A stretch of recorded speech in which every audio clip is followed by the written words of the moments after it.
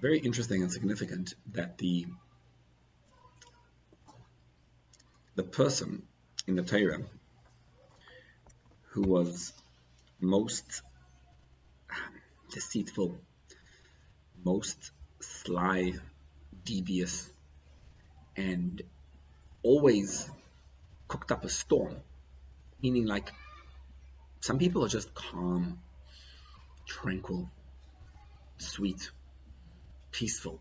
You walk around them and you just feel peace. Then there's these people, you walk around them and you just feel like, whoa, like, you know, like you're hit by a ton of bricks, like everything's intense. I'm intense? No, yes. Thank you. So, when you think about like a color and you ascribe a color to it, the color, which color would you ascribe with storms and you know, inner turmoil? Red, black maybe, right? But what's the total opposite? What's tranquility, peace, calmness? Which color would that be? White. Blue also, right? But that's really just it's really white. So if you see white, you feel calm. On Shabbos, you put on a white tablecloth, right? On Yom Kippur, when the shul's dressed in white, there's a certain feeling of serenity out there. It would be euphemistic to call a person who's tempestuous white. That's the wrong name. The one man in the Torah who is, I think, more than anything else, he's not, you know, unlike Esav, who's a murderer, Yishmael had his issues. Lavan's just associated with one thing. Ramai. He is deceitful. Like, he can't stay calm. That is what he's about. When Yaakov looks at him and he says, he tells him, "Batachalefet maskurti aseret monim." Assuming maneh is 100, aseret monim is 1,000. Assuming that the deals which Yaakov and Lavan were cutting between them took place in the 6 years, the last 6 years, because for 7 and 7 he was working for Rachel and Leah. So in the last 6 years, 6 years is about 72 months, 75 months, somewhere around there, right? If you switch the deal, well, let's say 6 times 365 is about somewhere around the 2,000 mark of days.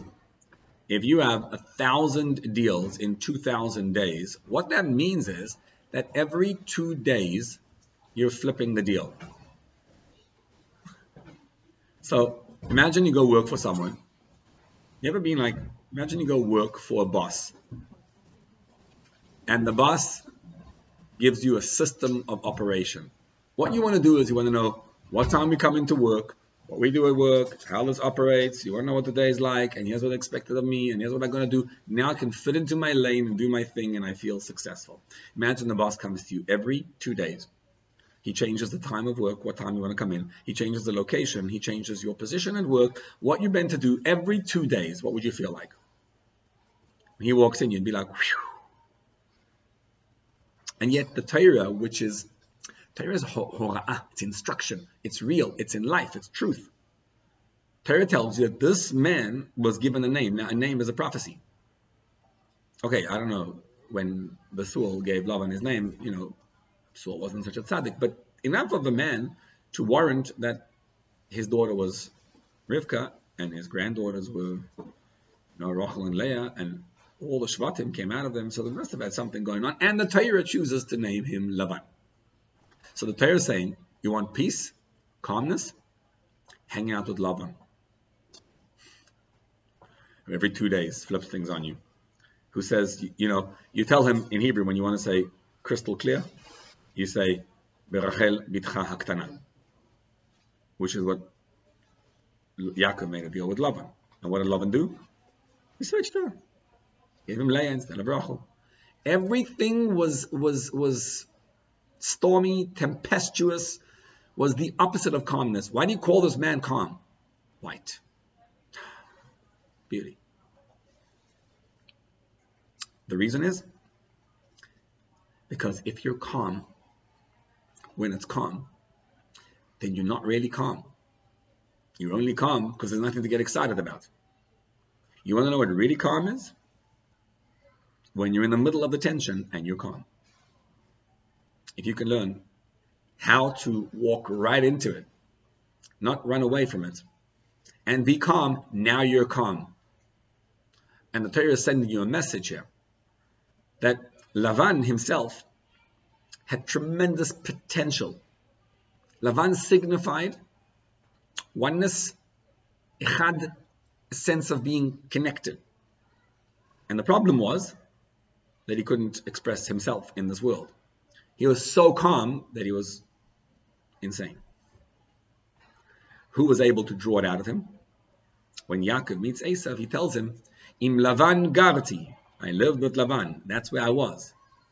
And as Rashi points out, V'taryag mitzvot shamarti, I kept the 613 mitzvahs.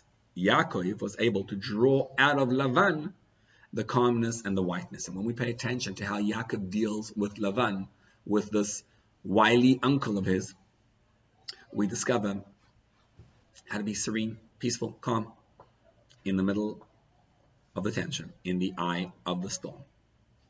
So let's jump into it to see what Yaakov did.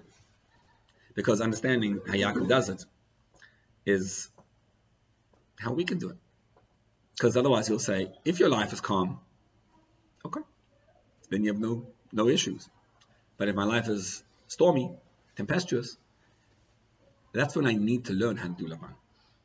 And what's beautiful is that the color white is not really white. White is made, one of the experiments that we did growing up, that I really remember, that was worth going to school just for that experiment, was when they took all the colors of the rainbow, roig biv, right?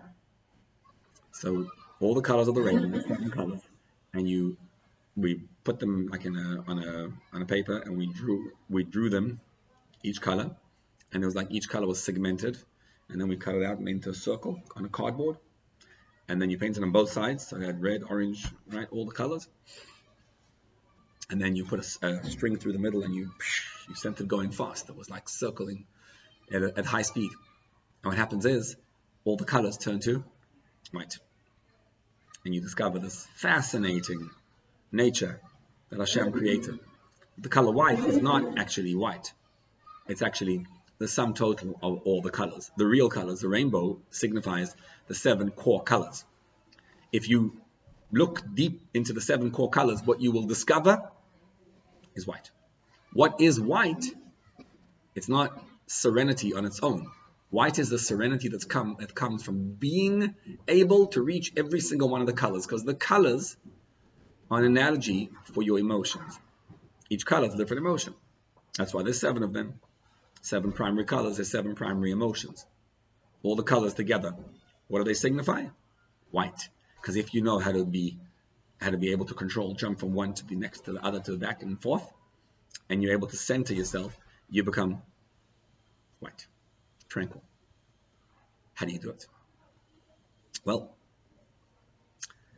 Yaakov Avinu, when he is sent on a mission to Lavan, the first thing he did was he went into yeshiva for 14 years.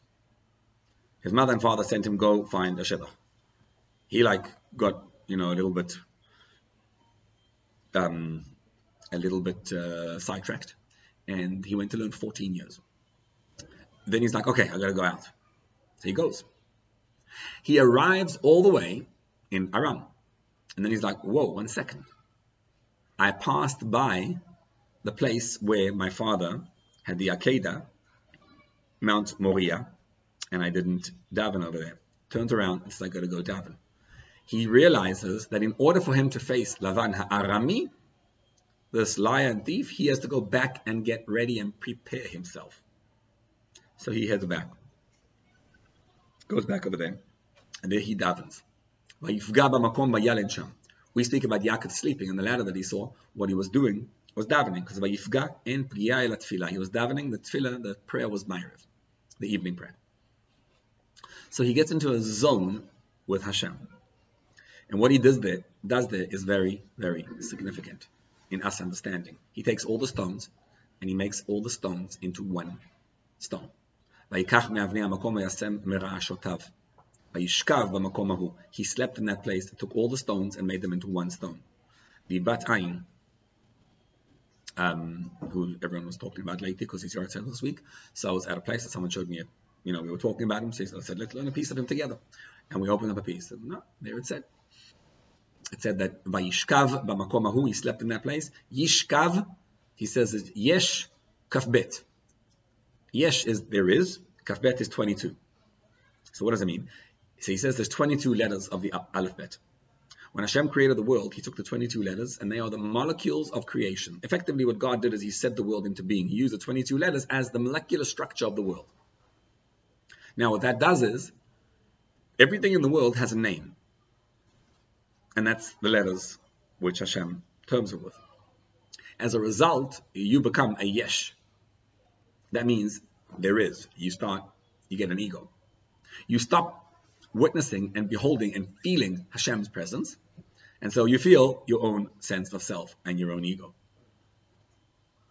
And he says the goal is to be able to, well, he says vayachalom means he dreamt, but vayachalom means to add a cholam. Cholam is a vowel, right? The vav with a dot on top, that's cholam. So he added the vowels, the hidden letters is what he added in. And what it means over here is that Yaakov, what he does is he says, okay, I'm looking at the world and I'm seeing mumble jumble. I'm feeling all detached and disconnected. And I feel like there's so much going on. And what I want to do is take everything and make it into one stone. Strange thing to do, isn't it? Yaakov goes to sleep and he's worried about being attacked by wild animals. So what does he do? He took the stones, which all became one stone, right? And where did he put it? He protected his head. If you're worried about wild animals, you think they can't attack your feet? What does that mean? He protected his head from the wild animals. Protecting your head is not going to be of any use if you don't protect the rest of the body. You know why Yaakov was protecting the head? He wasn't worried actually about wild animals. He knew Hashem was protecting him. What he was concerned about was the animals in his head. In his head. And so what he needed to do was change his perspective and get calm and centered in order to be able to deal with life. In life, we all encounter wild animals. You may have noticed them around. What you want to do is be able to center yourself. There's wild animals all around. You want to be able to take all the wild animals and to be able to realize your goals and your purpose, align yourself, center yourself, and then you can handle anything. That's what he did. What he does is he goes into a meditation. He davens. He wants to realize that God is behind everything that goes on. It is fascinating that in davening, right, the peak of davening, the place where you are, it says at the most revelation of the divine. When would you say is in davening, right? Davening is about your encounter with Hashem. If you introduce davening into your life in a real way, it's you encountering Hashem. What would you say is the peak of davening? Shema Esrei. Shema is that you see Hashem, and then you walk into the zone, you stand up, and you go into a quiet, silent space with Hashem. Strange, because what are you doing in that space? You're asking for everything you need. If you were in a space with the divine, you should be able to shed yourself of all the needs that you have and be able to just feel what Hashem needs. Instead, you're walking inside there and saying, God, I need this, I need that, I need that. So in the middle of davening, you're getting very, very excitable, right? Worried, actually. Because you think, I don't have money, I don't have health, whatever you don't have, God forbid, and I need this, I need the shidduch, I need that, and you're thinking about all the needs that you have, and you're telling me that's the highest revelation of Hashem. Indeed it is. You know why? what is going on in the space of Shemoneh Esrei. What you're doing is, in that Amidah, is you're standing and facing every single thing you need. And you're watching how Hashem takes care of all your needs. And you'll say, but he's not. I'm feeling so lacking. That's exactly what davening is about. It's about you moving into all the tensions that you have and asking Hashem for help. And realizing how he's already helping you.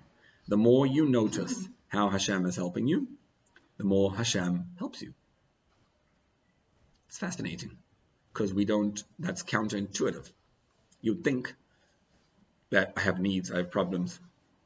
The goal, don't tell your problems, don't tell Hashem how great your problems are, tell your problems how great Hashem is. Look at your problems and say, this is really tough. And then start looking at all the things you have that are phenomenal. So you're asking Hashem to help you with this problem. You have to actually ask for it. It is so comforting. But you must ask. You have to look for everything you need and turn to Hashem and say, Hashem, here's my issue. I'm really struggling. Help me with this. And you spend time. In davening, there's a lot of pieces that you can actually ask. Whatever you don't know about, Shema Koleinu. I need help just figuring out how to do this. Tachonen la'adam dat. Hashem, give me some dat. Give me some intellect. Give me some connection together. I have a kid and I need him to reconnect to you. So you think, allow us to do teshuvah, and every space of davening you walk in and you're asking Hashem. And it's critical in davening to actually, halachically, to ask for what you need.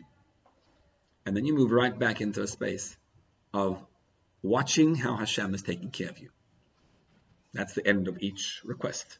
Baruch atah Hashem. I'm making a bracha over this. That Hashem, I really want forgiveness. I'm feeling very guilty for what I did. I'm asking you to help me and get me forgiveness. Baruch atah Hashem chanuna ma'abed islach means I feel like you already gave it to me. And so davening is walking into the tension, asking, begging, then walking out.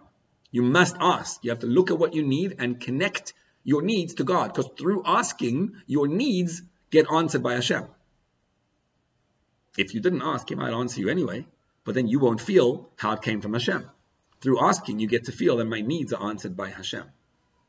That's comforting. Yaakov goes into davening. He davened. He was asking Hashem. And then what does he do? It says that he went to sleep. So first of all, he takes all the stones and makes them into one. That means to be able to realize that all the things going on in your life are actually one. One thing going on. Hashem wants a connection with you.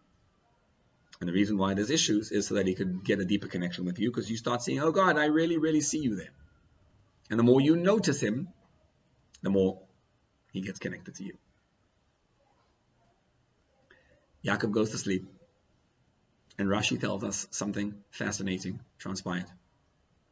He went to sleep, and Hashem tells him, Haaretz asher ata shochev alea, the land upon which you are sleeping, Lecha etnena lezarecha, I'm going to give it to you and your seed and your children. Ufaratz yama v'kedma v'tzafona v'negma, you'll spread all over, you'll break through all barriers. It's all yours. Rashi says, what Hashem did was, like, what's the point of telling him this land is your land? Like what? This little piece of land you're sleeping on, the small little thing? So what?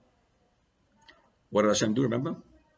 He folded the entire land of Israel, went jup, jup, jup, folded it up, brought it all under Yaakov. And he says, Yaakov, I'm hinting to you, Rashi points out, that everything, this entire land, is yours. Ramazlo, he was hinting to him, that's going to be easy to be conquered by his children, kidaled amot shel adam, like the 4 cubits that a person is on. You see how easy it is? You went to sleep, it's all yours. What's Rashi telling us? What's the point here? How does Rashi know it? Rashi's supposed to be a simple translation, right? Yaakov goes to sleep. And you're telling me that he went to sleep and Hashem told him this land is all yours. And you're saying it can't be just this land. What's the point? It must be the whole land of Israel was folded under him and now he's got the whole thing. So I ask you a question. Rashi's translation. He's not commentary, right? The Gemara says this, but the Gemara can say whatever it wants. The Gemara says that he was telling him, right, that the conquest of your son, when your children are gonna conquer it, it's gonna be easy for you. Rashi's not saying that. Rashi's saying it's just he's hinting to him how easy it is. You don't have to do anything. In the Gemara, there's an action. You're gonna have to go conquer it and do it, and it's gonna be easy. Rashi's saying he's gonna sleep, and Hashem's hinting the whole thing's under him. How does Rashi know it? Right? You know how Rashi knows it? In other words, when you're reading the pasuk without Rashi, what would you say it means? Hashem tells him, the land you're sleeping on is all yours. What do you think it means? Which land? Do you think it means the land you're actually literally sleeping on? Or does it mean like the land which you're sleeping on, the whole land which you're sleeping in, one part of it is all yours? Don't be so literal, right? He's telling him, you're sleeping here, the whole land is yours. The whole Eretz Yisrael is yours. Why not? You know why not? Because the Torah tells us, Haaretz asher ata shochev aleh. Could have said Haaretz hazot. This land is yours. He's very, very clear. He's saying, the land upon which you are sleeping is yours. And herein lies a very powerful message. Rashi says he's telling him the land you are sleeping on. So the extra use of the words in the Torah, the land you're sleeping on, means that you are sleeping on the whole land of Israel. Why? Because Hashem folded the whole land of Israel and put it under him. Why would Hashem do that? What does that mean? Like he's folding the land of Israel? I mean, I don't know what that means, to fold land up. But Hashem folded it up and put it under him and said, go to sleep. Hashem sent Yaakov the most powerful message you could ever imagine. He's telling him, Yaakov, the whole land of Israel, you want to conquer the land of Israel? You don't need to. The whole land of Israel is yours. You only have to do one thing. One thing and one thing only. And what is that? Sleep. Go to sleep, and the land upon which you're sleeping is all yours. So what does that mean? Now what? Surrender. Surrender. In other words? Give yourself up to Hashem. You ever tried going to sleep when things are really tense? Right? It's like hard. We have sleeplessness when things are tough. What Hashem is telling him is a very powerful, intense message. He's saying, Yaakov, if you want to conquer the land of Israel, I'm telling you now, the land of Israel is yours. It is all yours. I'm going to fold it under you and give it right over to you. There's something you need to do. What you have to do is relax. Relax into the space that's yours. If you're able to relax, the whole thing will be yours. You know when you lose it? Yeah, when you lose it, that's right. If you can relax, it's yours. So Hashem's telling him, stay out of the way. I'm giving you the whole land of Israel. I'm going to fold it under you. And I'm going to tell you, it's all yours. Stop blocking the energy. And then it's yours. In the sense of Eretz Yisrael, you'll see how incredibly real this is. What's blocking us from the land of Israel today?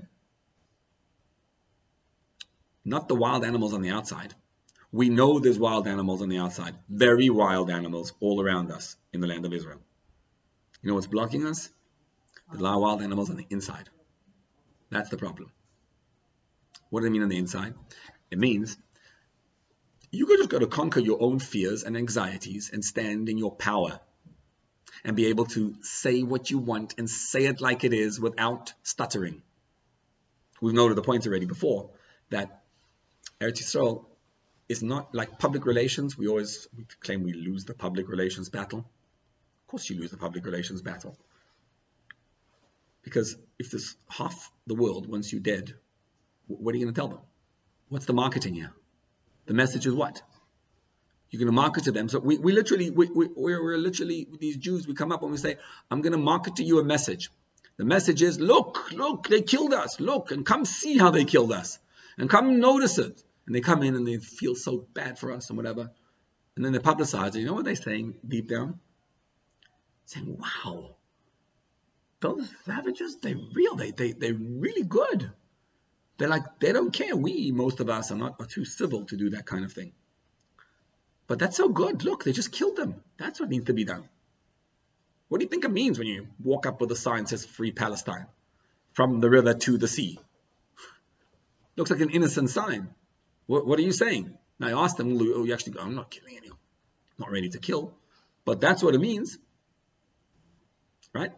So just some are too civil to go do what the others are ready to do. Where's the problem? Hashem protects you from all the wild animals. What you need to do is protect your head so that your head feels protected by Hashem. And when you feel protected by Hashem, you are protected by Hashem. Let's do a marketing stint on what we need to, right, to come out with in a marketing angle. The angle is to feel the protection of Hashem. That's it. Nothing else. How do you feel the protection of Hashem? You say, this land is ours because God gave it to us. That's why. That's what David HaMelech says in Tehillim. It's Hashem told us the whole story of Bereshit. Why? To give us the inheritance of the nations. He's telling us, I created the world. Here's the whole story. And then there's me. And then there's Avraham, Yitzchak, and Yaakov, and the whole thing. And then I gave you the land. The whole Bereshit is about Hashem giving us the land, right? So Hashem gave it to us. Stop telling the world that they're going to have compassion for us and sympathy, and look, we're one Jewish country, and look how big the Arab countries are, and all that. You know, they paint the map and they show you, look, the Arab land, look at the Jewish land, they don't even know, and whatever. And you know what they do? They say, some of these official maps of the world, they paint the map and they say, Israel's so small anyway, and the Arab land is so big, let's just ignore. And they ignore us. And we're like, how dare you? I want to, oh, please. You're trying to ask Esav to love you, but he hates you. Stop protecting the rest of your body. Hashem protects you. What do you need to protect? Your head. The head means a realization that this is from Hashem. And go to sleep. What does it mean go to sleep? It doesn't mean not to have weapons. You have weapons. You have a gun. You have soldiers. You have everything ready to go. I'm protected because I'm strong. If you're really strong, then you won't need to fight, because they'll fall before you. They'll be petrified of you. How does it make sense? Well, the whole thing doesn't make sense. If you look what's going on in Eretz Yisrael, it makes no sense that we're still there and we still exist. We're surrounded on every angle. Yes, because Gadol HaRo'eh, there's a shepherd who looks after the sheep.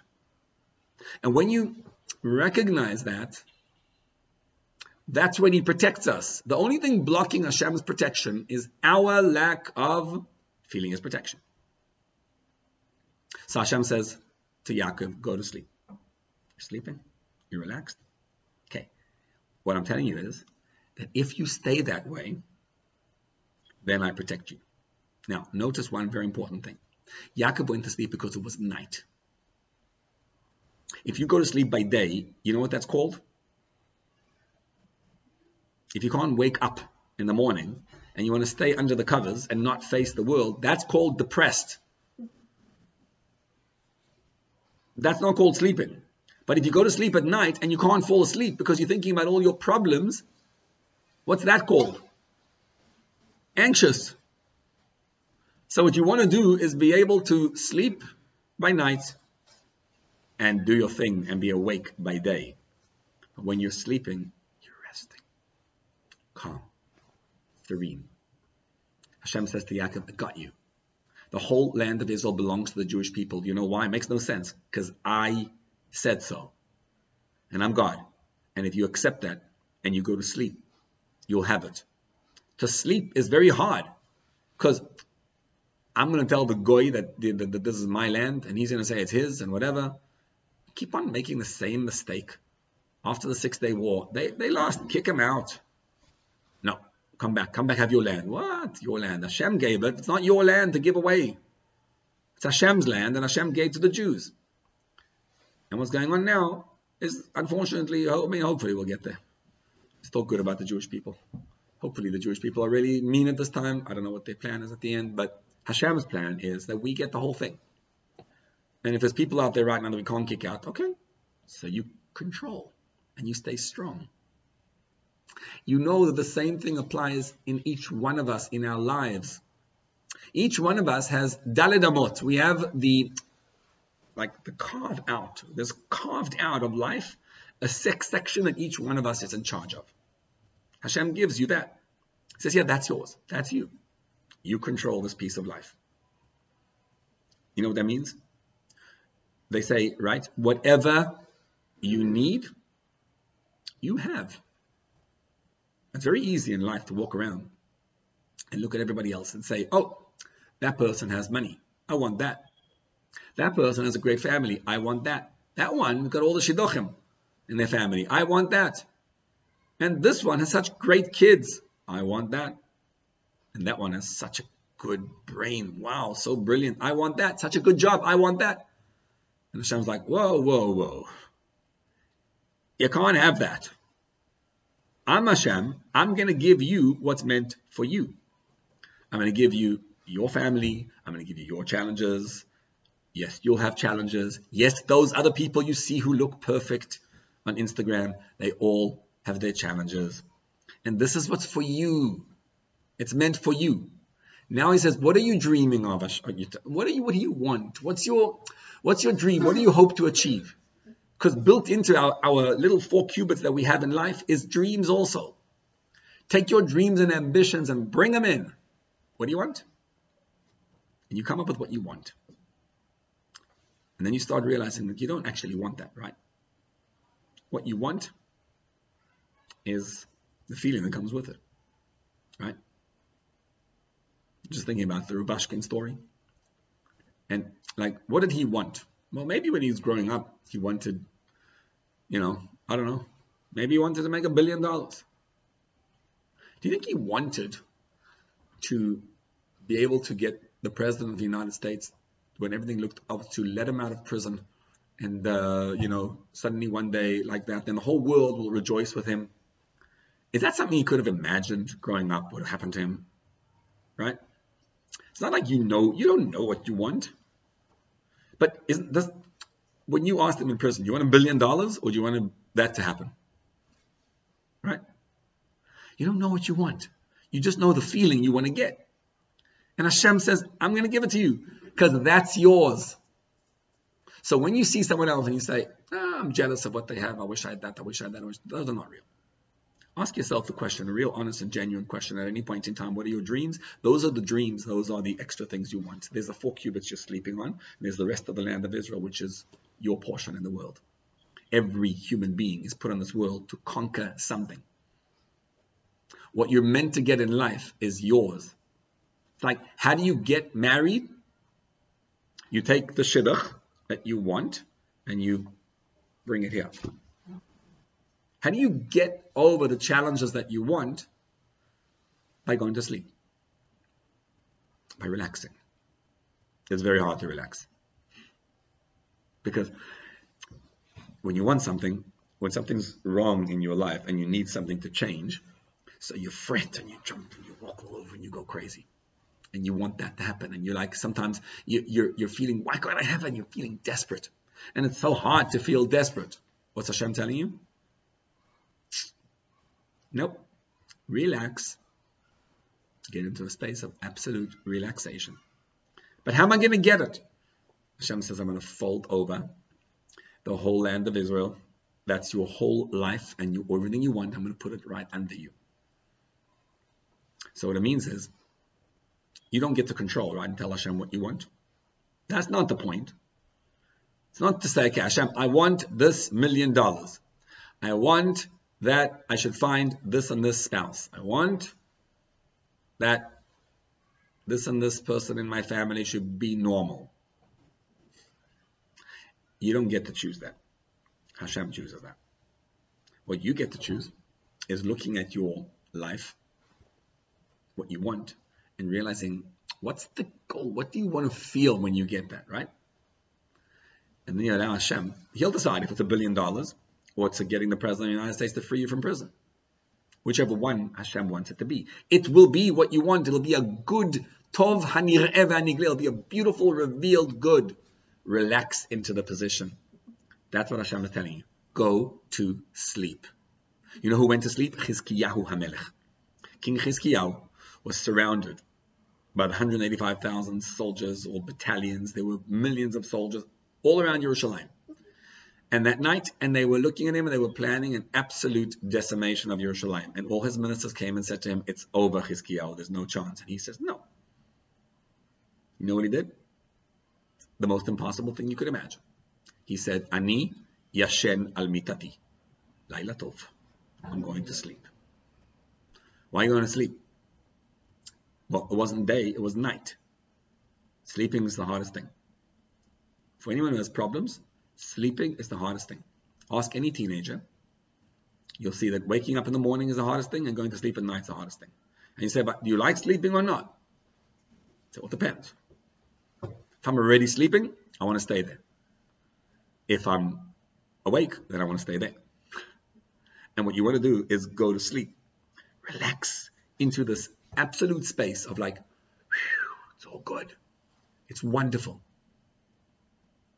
Yaakov had to relax into that space, and Hashem sends him such a powerful message. The whole land of Israel is right under you. It's all there. And then you discover something fascinating. Yaakov is going to a place called Haran. What does Haran mean? Haran means Charon. What's Charon af? Anger. He's going to a place of anger. That's what Lavan is. It's a hard place to go to. He gets to Haran and he turns around and he says, I can't do this. Life is too tough. I can't do this. So he goes right back to his space. Go back to Hashem and let's talk to God. 14 years it was in yeshiva. That was great. Then he goes out to Haran and it's too hard. Life is too tough. It's like, you know, sometimes you listen to the stuff and when we learn here and people come to me afterwards and like, it's great theory. I'm not sure how to actualize it. Yeah, we're all in the same boat. I agree. It's hard, but it works. Because life is actually a comedy. Life is beautiful. It's an absolute pleasure and a delight. It's just fun. The whole thing's exciting. It's one big, exciting, fun, great experience. That's what it is. It's beautiful. The problem is when you're in the middle of it, it doesn't look so much fun. It actually is.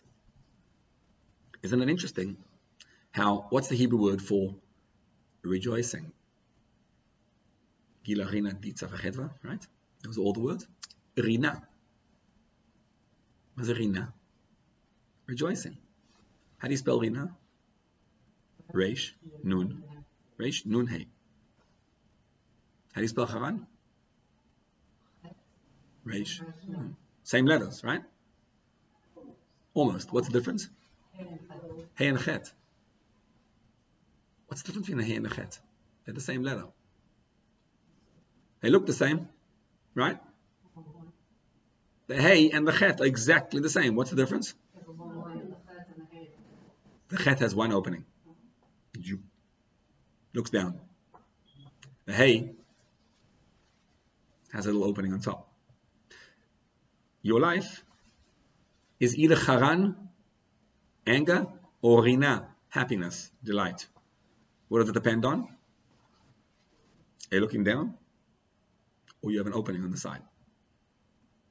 That's the difference. If you train yourself to live life in a whole new level. See, most people live life and they look down. They're looking at what's happening and they're reacting to what happens. If you react to what happens, your life becomes Haran. Because this person just angered me. And so I'm responding in anger. You ever see people, when they argue, they play ping pong.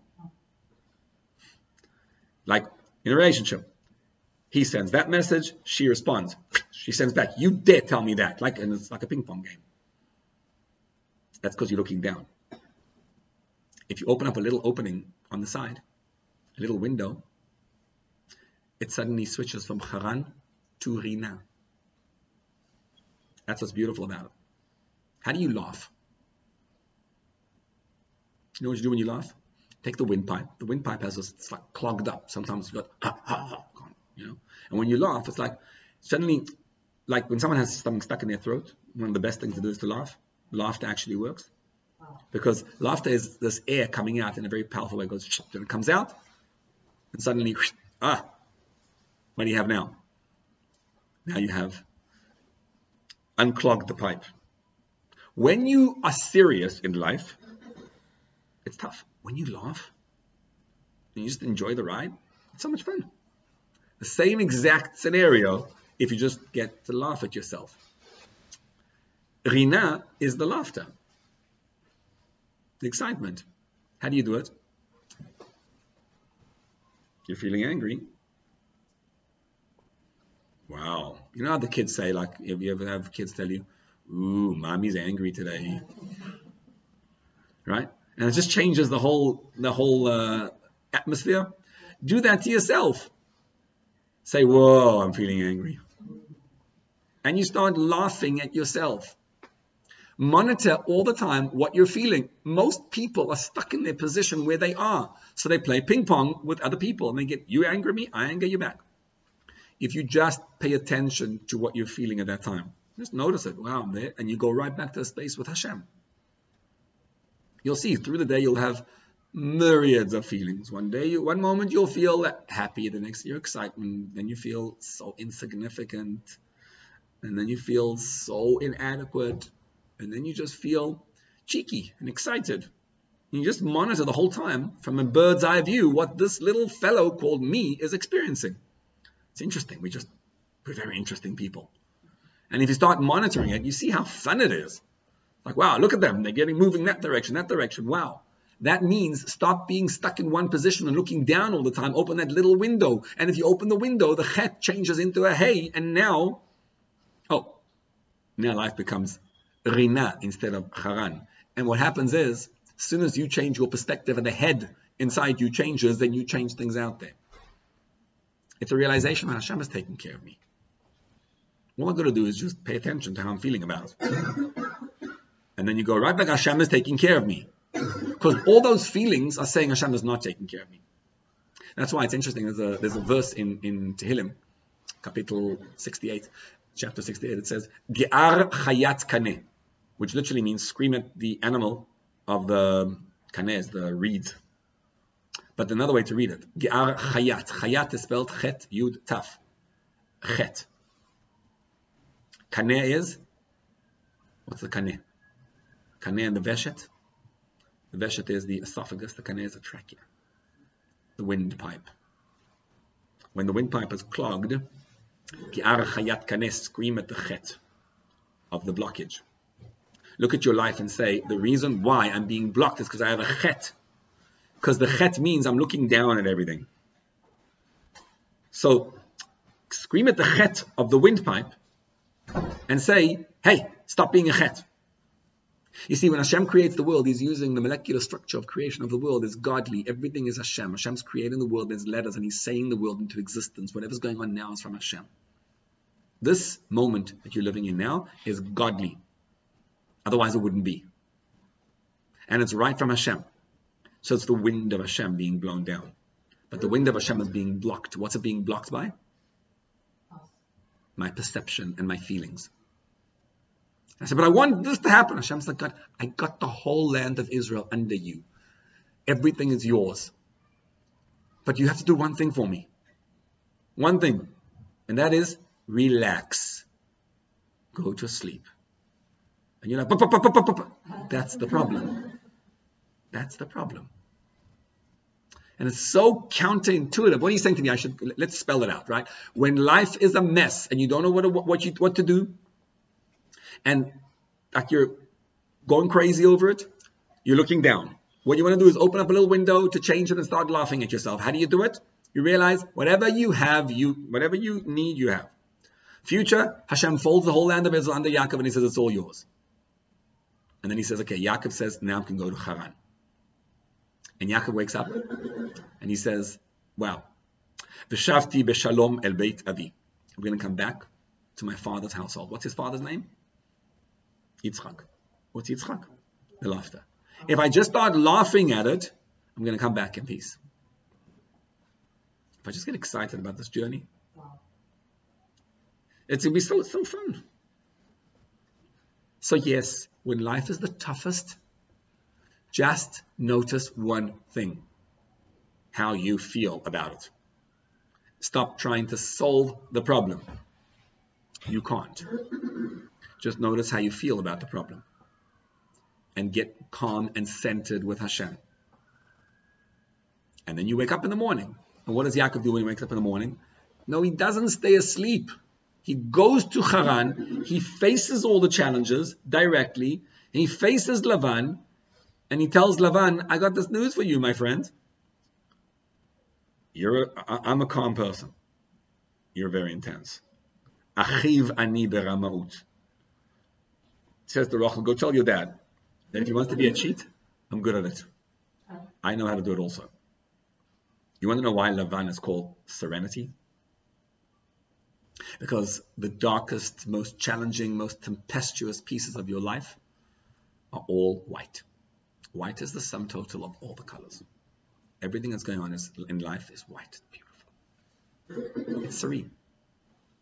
What's the problem? That Lavan himself doesn't live up to being a Lavan. The reason he doesn't is precisely because he knows this is Hashem, that's Hashem, that's Hashem, that's Hashem. It's all God. And so he wants to go face new issues and new problems to be able to discover Hashem everywhere. He doesn't know that. He just knows that he's very, very uncalm. Very stormy inside. Yaakov looks at him and he says, whoa, I can't handle this. This is too much for me. So he goes to Haran, leaves, comes back, goes to Har HaMoriah, sets himself up. That's what you're going to do every day. Every day you go to daven. Davening is, Shemon Esrei, you turn to Hashem and you say, I need this, I need that, I need that. I feel like I'm taken care of. I feel like I'm taken care of. I feel like I'm taken care of. Talk to Hashem every morning. Tell him what you need. You daven. And then you sleep in it.